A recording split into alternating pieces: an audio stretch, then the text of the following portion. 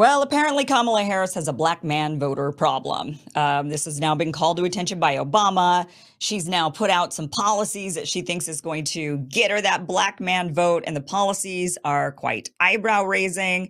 But let me first play this video for you. This is from CNN, and they go through how the black voters for Democratic candidates, starting with Obama, then Clinton, then Biden, and now Harris, has dwindled over time. Watch this. And sometimes there's a trend line that I never noticed before and make me go, whoa, this is one of them. All right, this is the Democratic margin among black men under the age of 45 in presidential elections. You go back to November of 2012, what do you see? You see Obama by 81. Clinton only won him by 63. Then we're all the way down to Biden last time around by 53. A tremendous drop already. And then you take a look at the average of the most recent polls, and Kamala Harris is up by only 41 points. That is about half the margin that Obama won them by back in November of 2012. And this, I think, is, you know, when Barack Obama goes in last week when he was in Pittsburgh, Pennsylvania, essentially talking to young black men, he made it seem like it was a Kamala Harris specific problem. This is part of a long-standing trend of young black men moving away from the Democratic Party, and Kamala Harris is just the latest to face that magnitude of younger black men going towards the Republicans. That was what. Yeah. Okay. So Barack Obama did blame it on Kamala. Actually, blames it on black men, saying you just don't want to vote for a woman, is what he essentially says. Watch this video of Barack. We have not yet seen the same kinds of energy and turnout in all quarters of our neighborhoods and communities as we saw when I was running. Now, I also want to say that that seems to be more pronounced with the brothers. So if you don't mind, just for a second, I'm going to speak to y'all directly and say that when you have a choice that is this clear, when on the one hand you have somebody who grew up like you, knows you, went to college with you, understands the struggles and pain and joy that comes from those experiences. Who's had to work harder and do more and overcome and achieves the second highest office in the land. Okay. He says, when you have somebody, you know, the choice is clear, essentially is what he's saying. You have somebody who grew up like you. She is like, did she? He says she's grew up like you. She experienced things like you. She's just like you. These black voters are like, but not really. I mean, her dad, who's black, and her mom is Indian. The dad wasn't around in her life. She was raised by her Indian mother. She has much more in common with Indian culture than black culture. She's been made fun of going into record stores, buying black albums, you know, trying to put on an accent, like as if she's knows black people or from area. I mean, just ridiculous. She's not anything like, I mean, it's like Barack Obama, who doesn't really have that, you know, he's not, I mean, people made fun of him too, as far as like, you're not really one of us necessarily. You grew up with your white mom in Hawaii. Where was your dad? Same sort of thing. You didn't even know where your dad was or saw your dad very much. You didn't really have the culture. You didn't grow up in our neighborhoods. I mean, it's just to plead to them using that. That's not going to work. And what CNN pointed out is, look, this is a trend.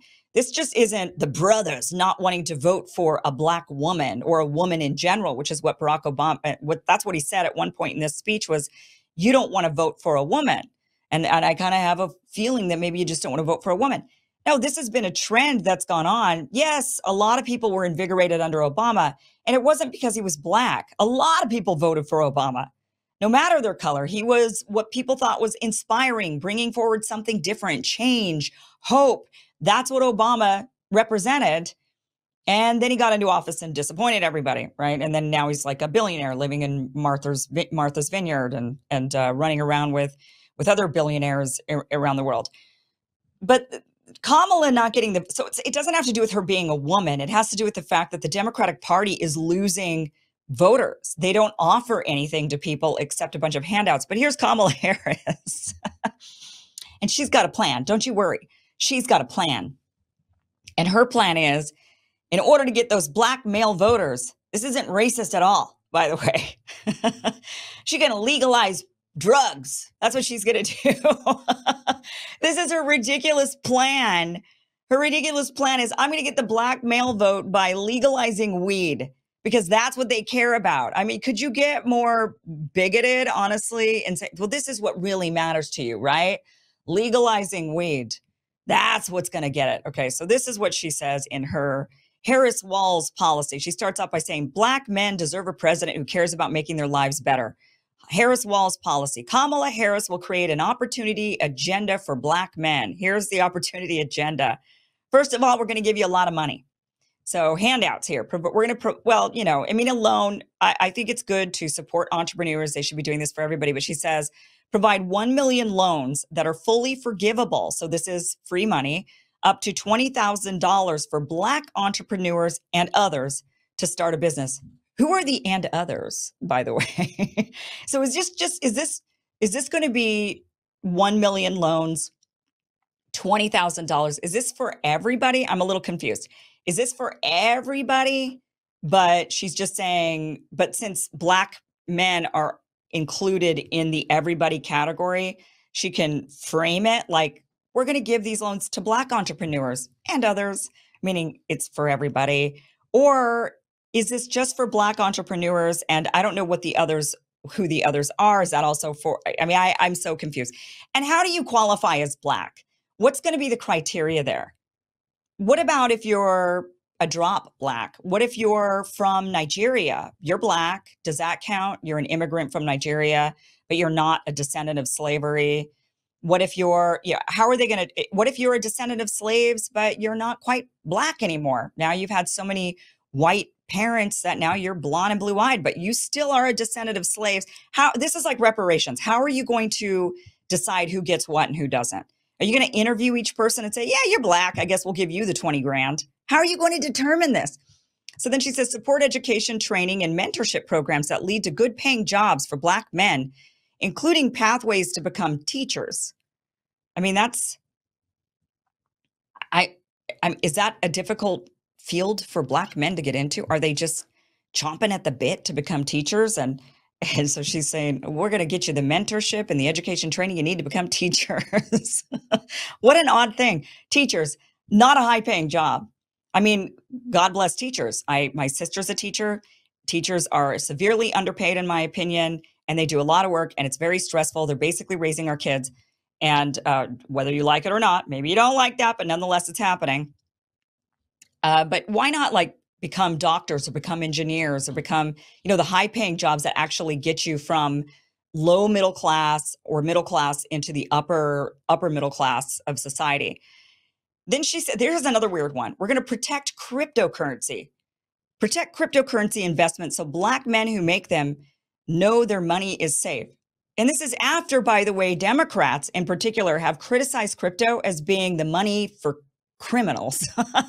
So they're saying, well, you got to buy your drugs, right? We're going to legalize weed, but for all the, we're going to go ahead and just make sure your crypto is cool and that nobody touches or traces your crypto or whatever. So that, this just sounds okay. So that you could commit crime because that's what we Democrats keep saying about crypto. Ask Elizabeth Warren. Launch a national health initiative focused on the illnesses that disproportionately impact black men. And lastly, legalize recreational marijuana and create opportunities for black Americans to succeed in this new industry. So we're going to legalize it. We're going to let you sell it and you're going to be able to make your crypto and then you're probably going to develop a drug habit, right? So that's why we're going to need to get you those initiatives focused on the illnesses that disproportionately impact you because we've now said your industry's drugs.